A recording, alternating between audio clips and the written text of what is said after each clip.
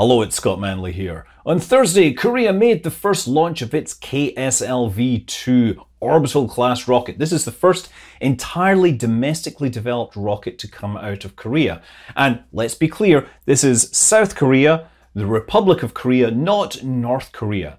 So Korea has launched stuff to orbit before using a rocket that they developed with Russia, but this is entirely domestically developed. Now, the launch wasn't 100% successful, and we'll talk about that in a bit, but it was at least successful enough that they were quite happy with the result. So this launch vehicle is a three-stage vehicle. It's about 205 tons that's supposedly able to put 1.5 tons into a 700-kilometer sun-synchronous orbit.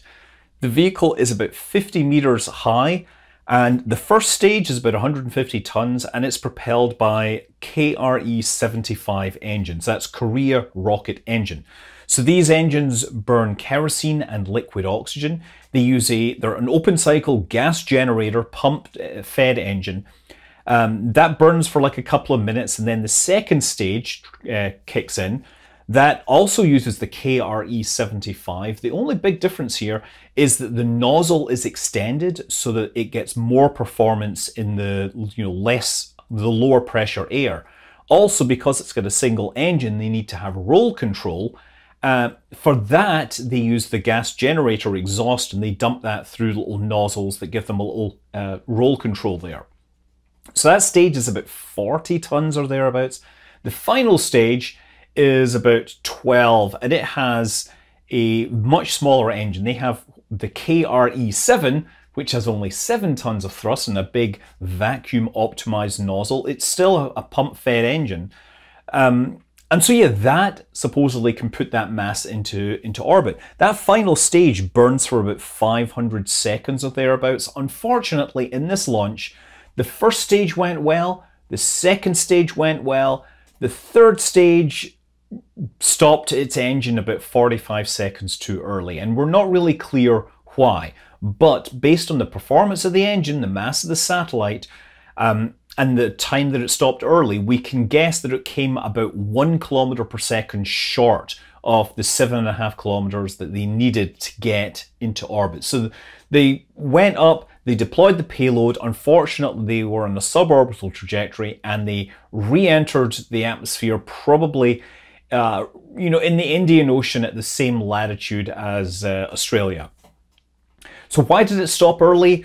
Well, we're not getting much information. There was a live stream, but the live stream just gave us camera feeds and some talking heads. It never gave us any telemetry, and the experts on the stream didn't really seem to know what was going on, to be honest, either. But I could speculate that maybe it failed because there was a problem inside the engine that just caused the engine to prematurely shut down. There might have been a problem with the propellant being fed to it. They might have lost pressure in the tanks. It's possible that the engine was not perfectly balanced and was burning one propellant more than the other, and so they ended up running out of propellant early and shutting down. I presume that they have some idea, and they are looking at this and trying to solve the problem. But they seem happy with the result they got. The fact that they got that close to orbit is a good sign, and hopefully when they launch their next attempt, or make their next launch attempt in May of next year, that they will be successful. So yeah, Korea has had an active space program for decades now. They have the Korea Aerospace Research Institute, and they've been building satellites and flying sounding rockets. They have a space center in the very south of the Korean Peninsula on an island. It's the Naro Space Center, although technically it's not an island, I guess, because it's connected via road bridge. It's about 300 miles south of Seoul. So yeah, they've had satellites. The first satellite that was of Korean origin was KitSat, Korea Institute of Technology satellite. That flew in 1992, and that was on an Ariane 4. But they've also had several satellites called COMSAT, Korea Multipurpose Satellite, and they seem to have really shopped around for their launch providers. The first one flew in 1999, and that was on a Taurus launched out of Vandenberg in California. COMSAT 2 was in 2006, and that was on a Rokot, a Russian rocket that flew out of Plesetsk. COMSAT 3 was an H-2A, which is a Japanese launch. There's had a couple of launches in the Dnieper, Russian launch vehicle, and there's also GeoCompSat. There's been a few of those, and those have flown on Ariane 5. They're also planning to launch a lunar orbiter next year. That'll fly on a Falcon 9. And actually, there was also a Korean astronaut.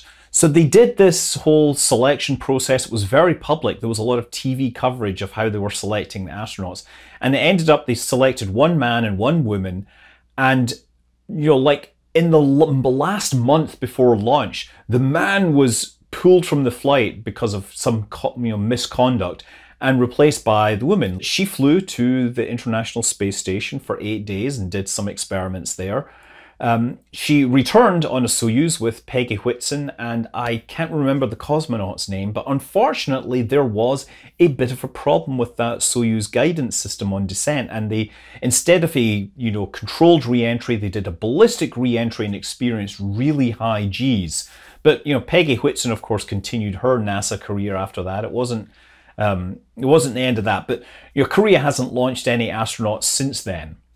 Now, I've said that this is the first domestically built orbital class rocket, but they've previously built rockets. So the KSR series, Korea sounding rocket, the first generations of those were solid rocket motors, standard sounding rockets. But KSR-3 is really interesting as a stepping stone to the development of KSLV-2 because it was a liquid-fueled sounding rocket, burning kerosene and liquid oxygen. They had a pressure-fed engine on that, which, certainly not the same design as what they're flying now, but no doubt it gave them a lot of experience with working with a semi-cryogenic propellant. This engine generated about 12.5 tons of thrust, and the whole vehicle was about 6 tons, and that was able to do some great experiments. But around the same time, in 2002, they proposed turning this into an orbital launch vehicle. What they would do is they would take the core, they would add a small solid motor as a second stage or third stage, and then there would be 2 other ones. So you'd have 3 of these sounding rockets strapped together. The exterior ones would light, and then when those burned out, the core would light, and then finally the third stage would be used to put the hardware into orbit. But that never went anywhere because in 2005 they started working with Russia, and this is where the domestic side comes in. So they instead decided that the KSLV would be a collaboration with Russia. And the core of this is basically the core of the Angara, right? Universal Rocket Module, or I think is what they have. So Russia ended up building these. The engine on this stage was the RD-151, which, if you look, is probably derived from the RD-150, which was flown in 1974. It's a predecessor to the RD-170 and therefore 180 and 190, which of course propel the Atlas V and Antares. So the RD-151 is about 205 tons thrust rocket motor. It's a closed cycle engine, so it's more efficient than the engines that Korea has built themselves. But unfortunately, Korea couldn't get the technology for this. Now, they thought during this collaboration, when they started it, they thought that they would be able to get some of the technology and use it and adapt it. But Russia didn't really want to sell them the science. They wanted to sell them hardware. The US actually didn't want another country to get the technology to build ballistic missiles. So they were quite happy to, ask Russia to not give them anything but hardware. So yeah, out of this deal, Korea never actually got the ability to build the rockets. So they had these, KSLV-1 was what it was called originally. It was renamed to the Naro rocket. The Korean contribution was the upper stage, which was like a 2-ton solid rocket motor. They also contributed a fairing. And this design would, in theory, be able to put a 100-kilogram satellite into low Earth orbit. The first launch from the Naro spaceport was 2009, and that worked really well. Both stages actually performed exactly as they were supposed to. Unfortunately, the fairing never separated. So that second stage was pushing extra mass and was therefore unable to reach orbital speed and ended up falling back and burning up. The second launch in 2010, it flew for about a minute or so, and then there was a flash and the stage just disintegrated. And it's a bit of a contentious issue as to who was responsible for this particular failure. Korea obviously would love to point the finger at Russia. After all, it was their stage that exploded. Russia, however, counters that the stage probably exploded because of a premature activation of pyrotechnics to separate the second stage. Now, not really clear what exactly happened, but at this time it doesn't matter because the countries have gone their separate ways. Not before they finally did succeed with Naro 3 in 2013. That did actually launch, and it did actually put Korea's first domestically launched satellite into orbit. But even before the deal with Russia was over, Korea was starting to work on their own rocket engines, their own first stage engines that could carry rockets to space.